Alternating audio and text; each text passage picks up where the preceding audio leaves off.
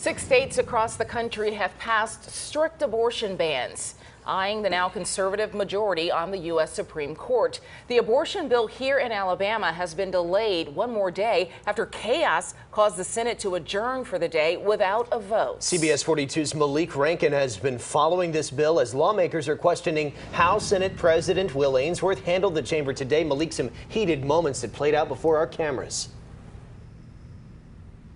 That's right, Jack and Sherry. Shouting typically doesn't get a lot done, and our state senators had to learn that lesson the hard way earlier today. That's because Lieutenant Governor Will Ainsworth couldn't restore order to the Senate. They had to adjourn early.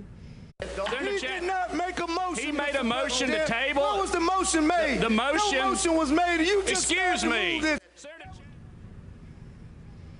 The chaos began when an amendment that would have allowed cases of rape and incest as an exception to the abortion bill was removed without a roll call vote. The Senate president called for a voice vote to remove the amendment, a move Democrats say Ainsworth intentionally did quickly to sidestep a floor debate and a roll call vote. I sat down with CBS 42's political analyst Steve Flowers. He says legislators are wasting their breath shouting because this bill won't hold up in the Supreme Court. The bill's a joke. It's a waste of time. They should just pass a resolution. They do this every year, and why Singleton would even care? It doesn't matter if they put rape or incest on this thing.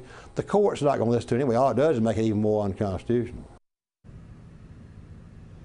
Flowers says he expects it to take just a few weeks for the abortion bill to be overturned if it becomes law.